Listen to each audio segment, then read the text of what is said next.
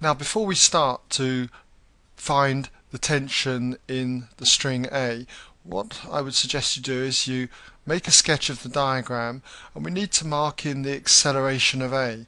We're told that A descends with an acceleration of a quarter g. So let's just put that in, that's a quarter g. Then we need to mark in the forces acting on A.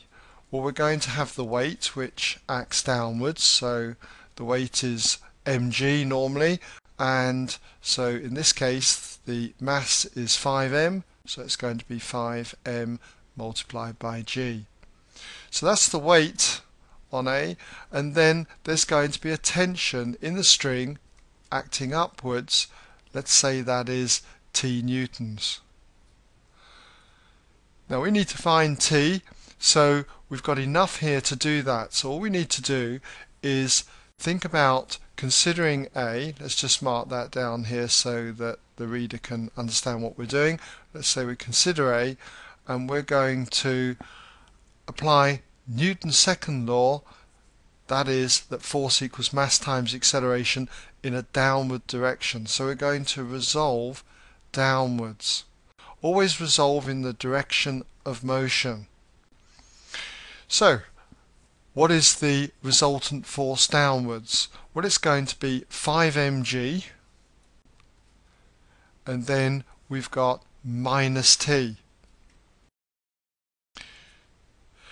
And that resultant force equals the mass times the acceleration. Now the mass then is 5m, so I can put that in, and we know that the acceleration is a quarter g. So all we need to do is just tidy this up. So what we can do is just rearrange this. If we add t to both sides and subtract this term from both sides, we've got t that equals 5mg minus 5 times a quarter, so that's going to be 5 quarters mg. So simplifying that, 5mg, that's 20 quarters. 20 quarters take away 5 quarters is going to be 15 quarters. 15 quarters mg newtons is the tension in the string A.